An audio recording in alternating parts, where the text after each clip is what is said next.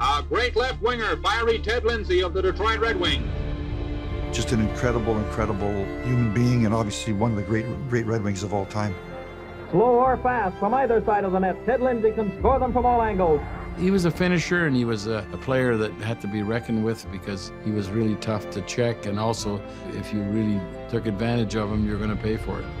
You have to love the game to play it. No human being would take the punishment that we take without loving it. When Ted Lindsay walks in the room, people just get better. Drop pass to Ted Lindsay, who cross-checks Ken Marsdell. When I played hockey, the only thing I had was effort. Talent I lacked, but effort I had. Ted Lindsay scores. The crowd goes wild.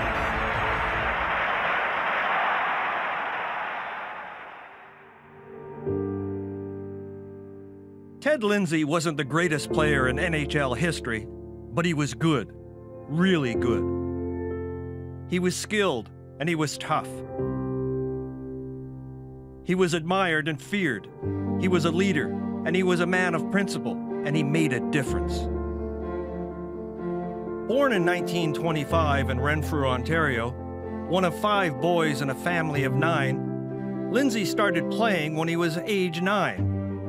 His father, Bert, a former professional goaltender, managed to put enough money together during the Great Depression to buy Ted a pair of skates. Lindsay's star began to rise when he moved to Toronto to play for the legendary St. Michael's College School. And he won a Memorial Cup in 1944 with the Oshawa Generals. He turned professional in 1944-45, given a 2-year one-way contract, becoming the first son of an original 6 NHL player to join the league. He only stood 5'8", and he weighed just 160 pounds, yet he soon earned the nicknames Terrible Tempered Ted, Terrible Teddy, and even Scarface for the more than 700 stitches he earned over his 17-year career. Ted Lindsay draws a minor penalty for cross-checking Maurice Richard. I compare him with Rocket Richard, was really an intense, competitive person. Teddy was the same way.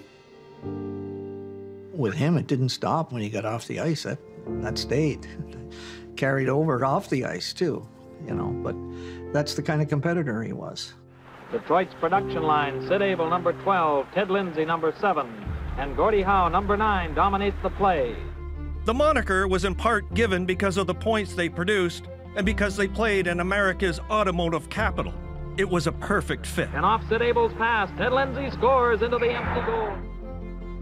He won the Stanley Cup 4 times in total with the Wings, the final 2 as captain, and he was 8 times a first-team All-Star. I always said he was probably one of the smartest hockey players I ever played with. Along with several other players, Lindsay helped to create the Players Association, the fight for players' rights. To say the least, Lindsay wasn't popular with management. He and general manager Jack Adams didn't talk for years. He was stripped of his captaincy, and after Lindsay's best year before the 1957-58 season, he was traded to Chicago, along with goaltender Glenn Hall. The trade broke Lindsay's heart.